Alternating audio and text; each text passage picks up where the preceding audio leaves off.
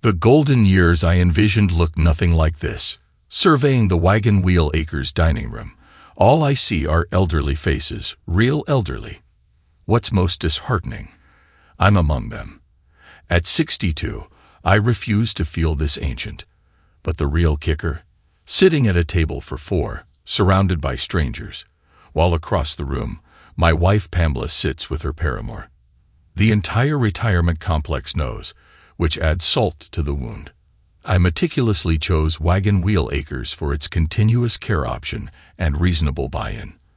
Our combined monthly fees exceed $3,000, promising peace and convenience. Yet, I never foresaw Robert Nelson's arrival. My appetite vanishes as I watch Pamela engage in lively conversation with Robert. 40 years I spent caring for her, and now he reaps the benefits of her companionship in our twilight years. It's been 2 weeks since Pamela confessed her intimacy with Robert and her intent to continue. That same afternoon, she relocated all her belongings to his studio apartment. Ours may have a bedroom, but it lacks Robert. I've never contested her decisions, never had the stomach for it. What does that say about me? Over the years, acquiescence seemed easier than confrontation. I pushed my lunch aside, feeling a surge of frustration as I retreated to my room. The thought of footing the bill for her stay here, while Robert Nelson enjoyed all the perks, gnawed at me. Despite years of striving to bring joy to my wife's life, my efforts seemed futile. It was as if Robert possessed some secret knowledge I lacked. In the reflection of my bathroom mirror, a business card, a token from one of the more assertive bachelors, caught my eye. Grabbing a cold beer, I sank into my trusty recliner, the lone relic in the room, untouched by time. Downing 2 swigs, I scrutinized the gleaming card before me. Berkshire Escorts, by the hour or by the day. The absurdity struck me. What could a 62-year-old man possibly do with an escort for an entire day? The notion of even extracting value from an hour seemed doubtful. Emptying the bottle of Foster's, I reached for the phone, my mind a whirlwind of uncertainty. I wasn't sure what I intended to say or do. Perhaps I just needed someone to talk to. Berkshire Escorts. This is Richard speaking. I managed to utter those words before my nerves took over, leaving a conspicuous silence hanging in the air. Berkshire Escorts, hello. Are you still there? Yes, hello. I'm here, I replied, my nervousness palpable. Richard here. Do you have a question for me? Richard's voice remained steady, offering a reassuring presence. How did you know?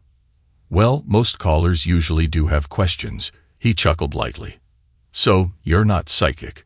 Would you like to share your name? Peterson. It's Peterson. Is that necessary? Not really, but it does make conversation easier. My friend Kenneth gave me your card. Ah, Mr. Mitchell. Are you also over at Wagon Wheel? Yes. Is that an issue? Not at all. Why would it be? Kenneth mentioned that you've provided him with companions before, and he was satisfied. Well, that's good to hear. I might just have to give him a discount next time. I didn't know how to respond, causing a brief lull in the conversation. Peterson, are you still there? Yes, I'm here. I'm just not sure what to say or ask. Let me assist you. How long do you need company for? Probably an hour or 2. Just someone to have dinner with, maybe at a nice restaurant. An hour or 2 should suffice. That's all you're looking for. I'm not seeking intimacy, if that's what you're implying. Just a pleasant companion for a few hours. It felt awkward, considering Pamela was the only woman I'd ever been with. Peterson, our escorts charge $300 per hour. That's quite a sum just for dinner companionship. Yeah, I understand. When you say young lady, what age range are we talking about? Well, most of our escorts are under 30. That won't work for me. I prefer women over 50. I find younger women a bit too.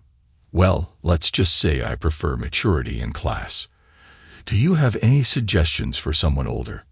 Finding women in that age bracket in this industry is a bit challenging. I can search around for you, though. Will that change the price? I can't say for sure at this point. I have your number from caller ID. Let me look into it and call you back in about an hour. Is that okay? That works. If possible, could you arrange for tonight around 7? Where were you planning to take her? I was thinking of the Black Angus. Does that sound good? That should be fine, Peterson. Give me an hour. Feeling a bit relieved, I hung up. While Pamela and Robert would be having chicken patty parmesan, I'd be enjoying filet mignon. For the next hour, I meticulously went through my wardrobe like a teenager preparing for prom. I settled on a navy blazer, gray turtleneck, and tan chalky pants. I wasn't certain if Richard would come through, but it was worth a shot. I answered the phone after the third ring, deliberately taking my time to avoid appearing too eager. Peterson speaking. Peterson, it's Richard. I have good news. Your escort will be waiting for you outside the Sheraton Hotel at 7. She'll be in a hunter green dress. Does that work for you? That's perfect. I might arrive a bit early, but I'll try not to seem too eager. And how old is she, by the way? Now, Peterson, you know better than to ask a lady her age. But for your peace of mind, your date this evening is 58. I trust she meets your standards of classiness. Any other questions? Just one. How should I settle the payment? In cash. Bring cash. The hours leading up to the evening flew by. Despite it being just dinner, the anticipation filled me with excitement. I craved the romantic ambience. Sure, there were plenty of potential dinner companions at Wagon Wheel Acres, but the idea of getting involved with any of them felt distasteful. Engaging with them would have felt like condoning my wife's affair with Robert. I couldn't accept their relationship, yet I felt trapped, unable to find a way out while still maintaining my dignity.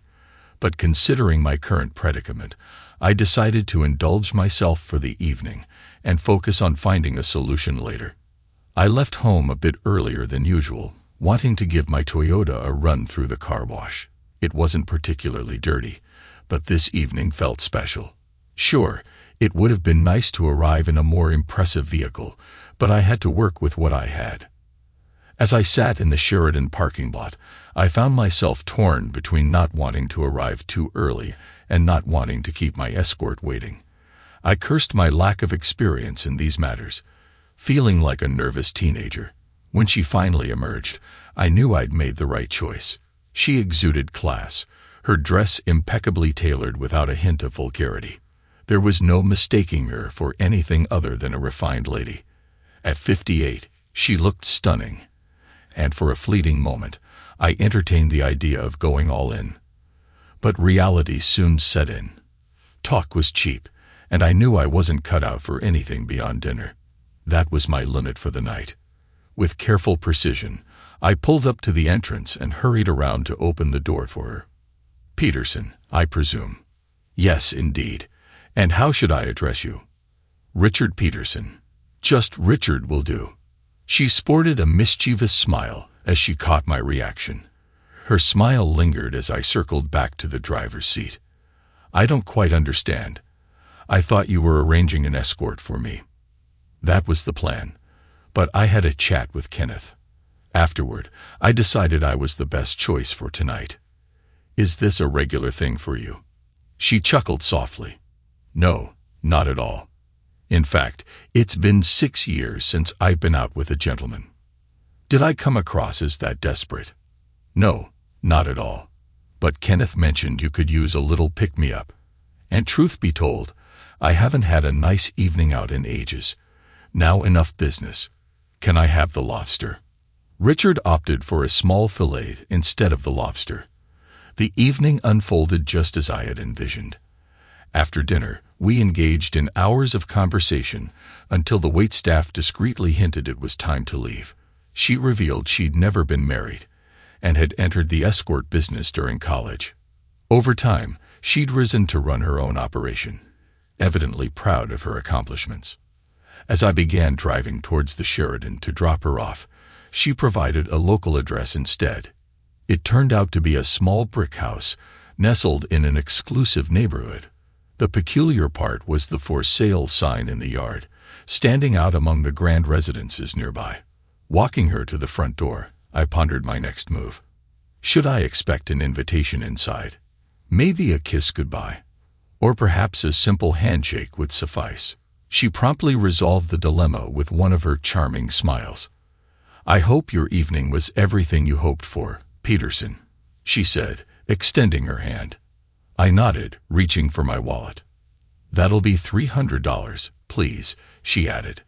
I hadn't anticipated this, but I should have.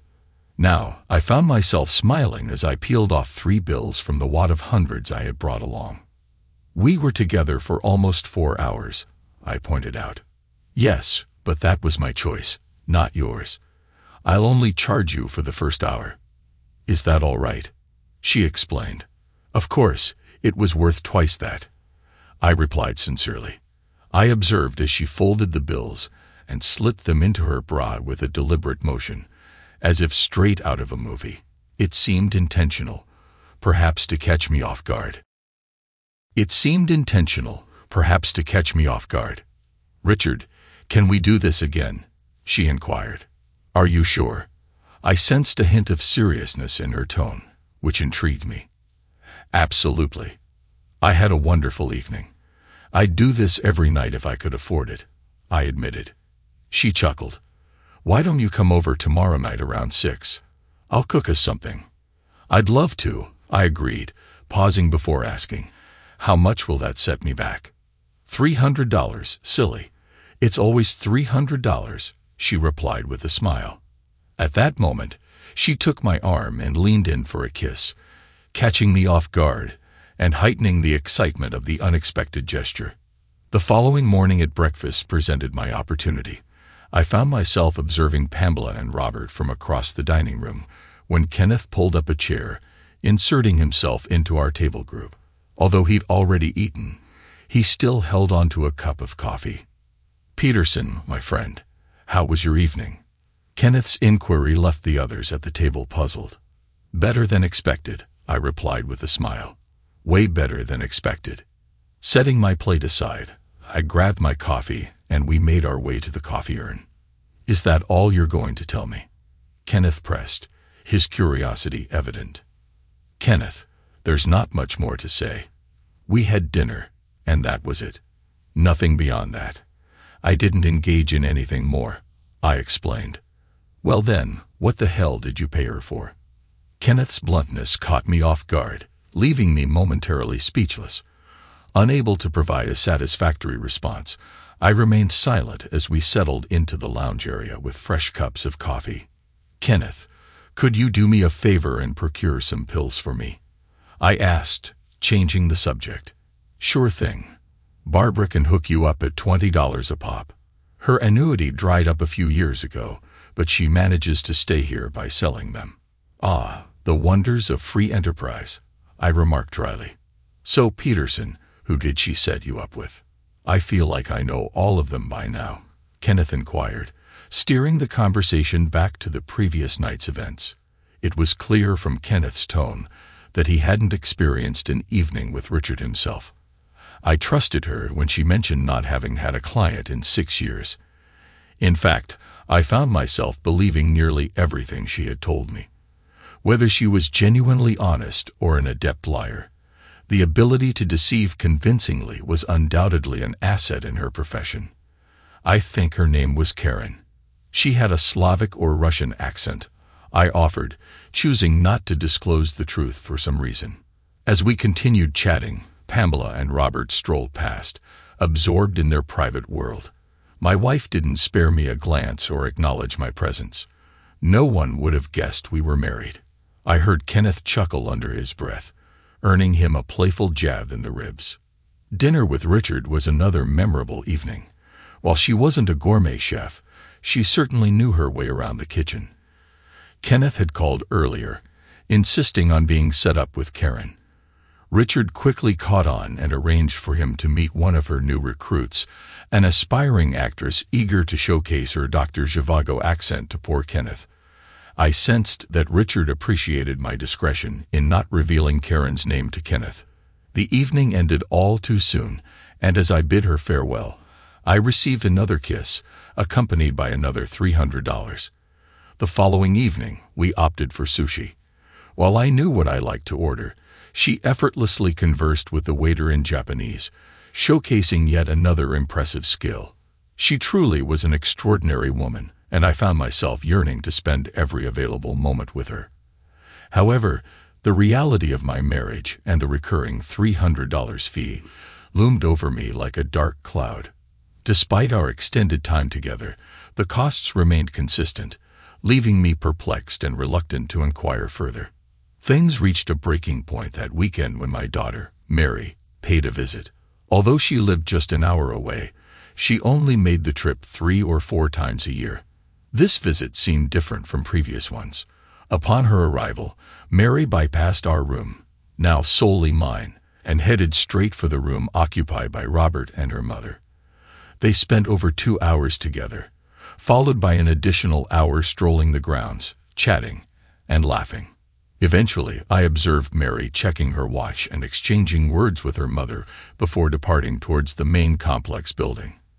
I didn't feel inclined to engage in conversation with her at that moment, so I slipped out the back of the building.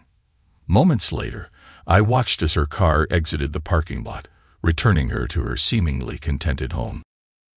I felt a pang of sadness, realizing that my relationship with Mary might not be as strong as I had believed.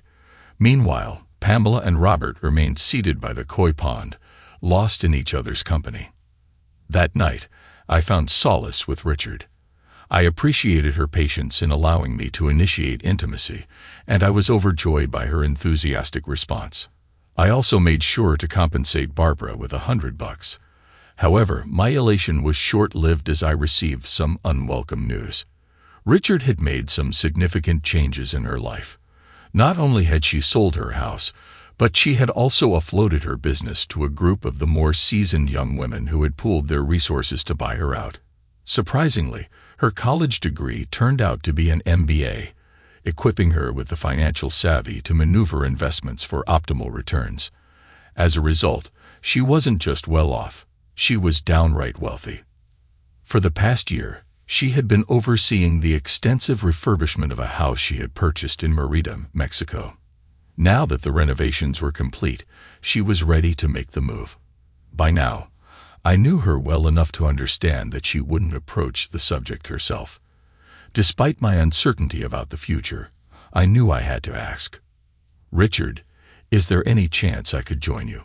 Her response came not in words, but in a warm smile and an embrace. This woman had encountered countless men, yet somehow I had become the one she chose to stay with. Flattered yet bewildered, I decided against probing her motives and instead chose to embrace them. "Peterson, I believe we can make this work. If you're willing," she offered. "I suppose I'll need to get a divorce," I ventured. "Absolutely not. You'd risk losing half of everything you have. Let me handle everything for you. We'll be leaving in 10 days. Are you certain about this?" she inquired. "Oh, yes, absolutely," I affirmed. "By the way, where exactly is Merida?" The following week was a whirlwind of activity. Thankfully, my passport was up to date. Richard arranged for a document allowing me to sell my unit at Wagon Wheel Acres back to the management. While it wasn't a substantial sum, I did manage to recoup 80% of the original purchase price. Richard took care of all the logistics for our move to Merida.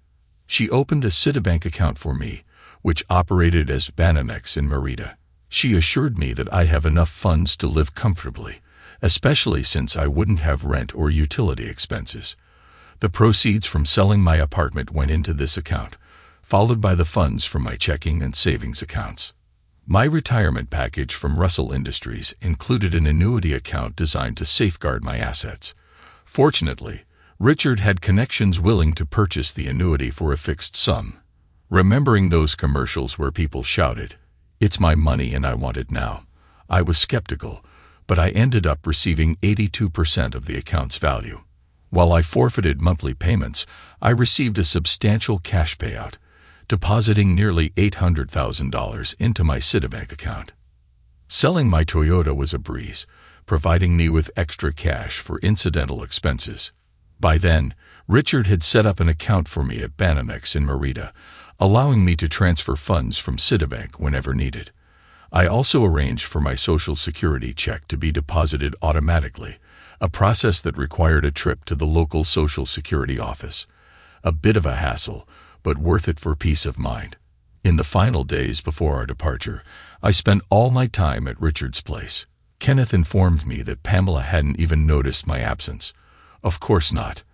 I gave Kenneth my HGTV as a parting gift. With my departure, payments to Wagon Wheel Acres ceased, meaning no more financial support for Pamela.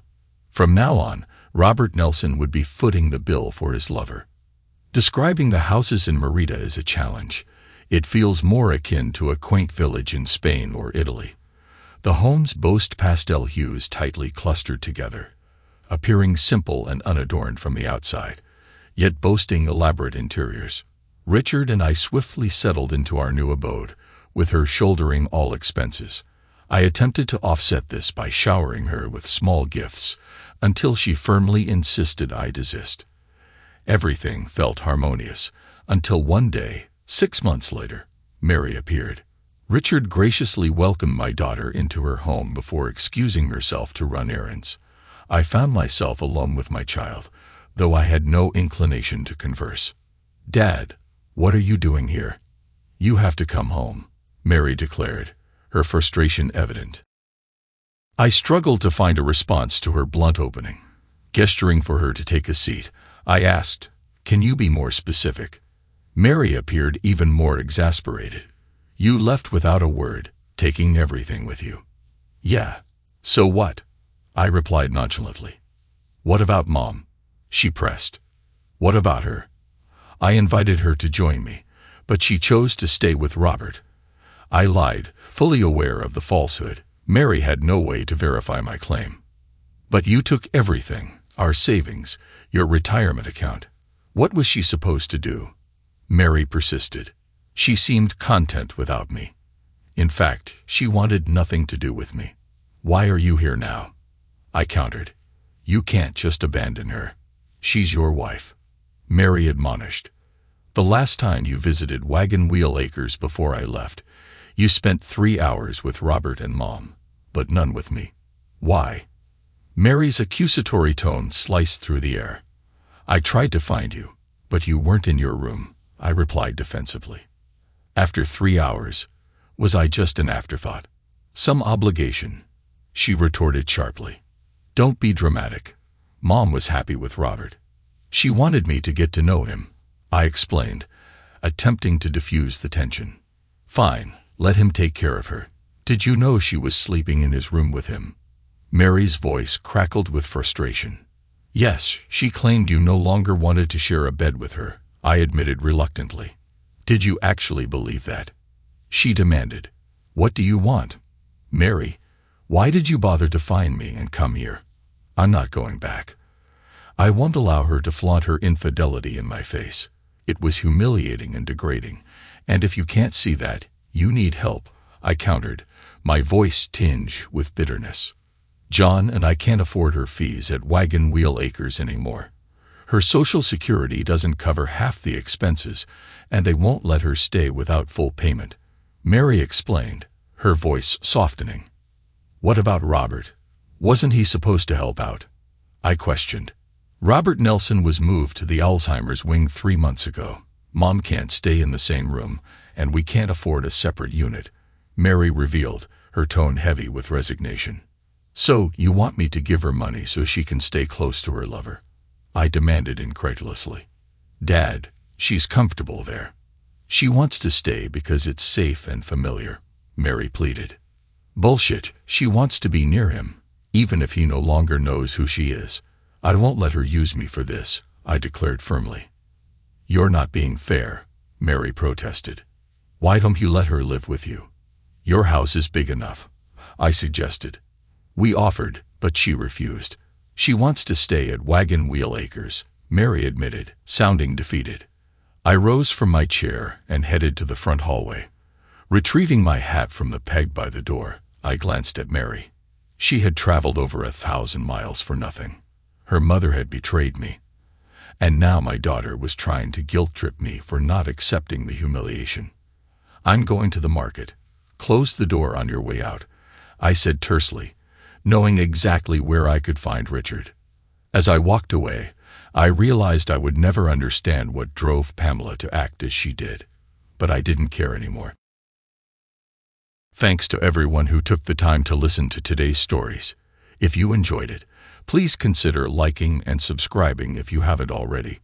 Feel free to share your thoughts on the events in the comments below. Take care.